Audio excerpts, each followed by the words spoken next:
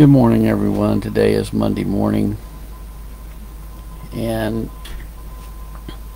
as time goes on, as our society gets more and more perilous, the Bible says that there are going to be mockers and scorners. I've noticed it increasing dramatically. There are those out there that absolutely hate the Bible. They hate what it teaches. They hate anyone who teaches or attempts to teach the Bible. There are a lot of people out there that are very aloof and think they know everything about the Bible. And then you have the woke crowd on the other side attacking all Christians. We're living in perilous times. Matthew 24 says, many will be offended. Even those of your own household come against you,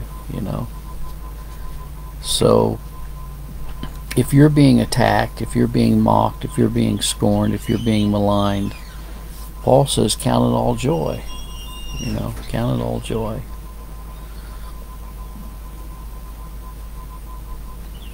It would be easy to stop proclaiming the truth of the gospel if we listen to all the mockers and scorners out there, wouldn't it? It would be easy to just get discouraged, but we're told not to put any confidence in men. Our confidence is in Christ and Him alone and His completed work on the cross. He shed His precious blood on the cruel and rugged cross of Calvary for His people.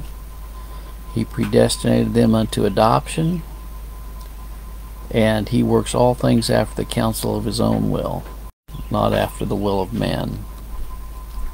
It is not of him that willeth, nor of him that runneth, but God that showeth mercy. I'm glad for that. So, when others are mocking and scorning you, just remember that they mocked and scorned Christ too. A number of years ago, I was being mocked and scorned quite a bit. I still am mocked and scorned quite a bit. But I wrote this little poem, and this is for anyone who wants to mock and scorn a Christian. They need to listen to this poem. Others may mock and scorn my confession, but Christ is my eternal possession. Purchased by His blood, dying on the cross, bearing all my sins, what a tremendous cost. So go ahead and mock and scorn if you want to. They mocked and scorned my Savior too. His perfect sacrifice has paid the ransom for me, and this will be my only final plea. He will say, come home, my child, I did this for you, and all my tears will be wiped away in the New Jerusalem, and all scorning and mocking will then be through. I'm looking forward to that day, and we no longer have to contend with the mockers and scorners in our world.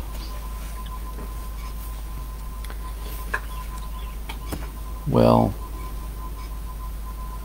have you ever noticed how the ones that are mocking and scorning the most are the ones who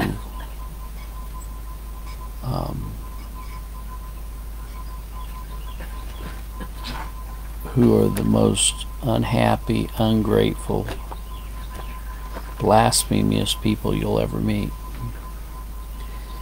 Kenneth Allen Weimer, good to see you this morning. Amen to the whole work of salvation and God's eternal purpose and election of grace accomplishing fully and completely at the cross. I agree wholeheartedly. Christ's work is done. He said it was finished on the cross. And He was slain from the foundation of the world.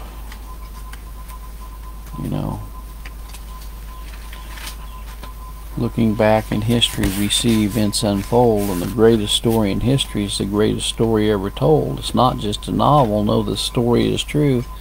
How God sent His Son to die to redeem His chosen few. Praise and thanksgiving we give to the Son, who in the courts of heaven with the three in one made provision for this sinner. Through his blood the work is done.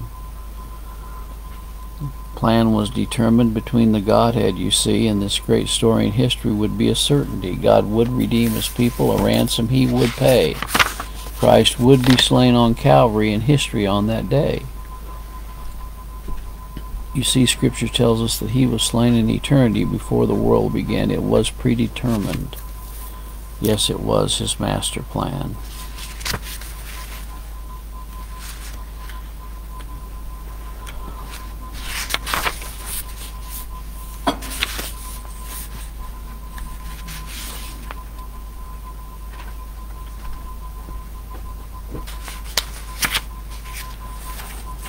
When I think of God's love and what he did for me by dying on the cross unconditionally, I'm sometimes overwhelmed in my mind and in my soul why this precious Savior would even care to give himself on Calvary for my life to spare. He could have gone about doing other things, like watching his angels or listening to them sing. But to come to this sin-cursed world and die for me is the greatest expression of love that I will ever see. How can I thank you, Lord, for being oh so kind to realize that before creation you had this worm in mind?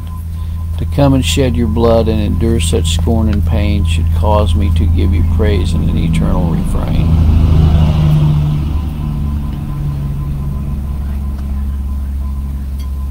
Help me demonstrate in some real way this grace and love to others is my prayer today.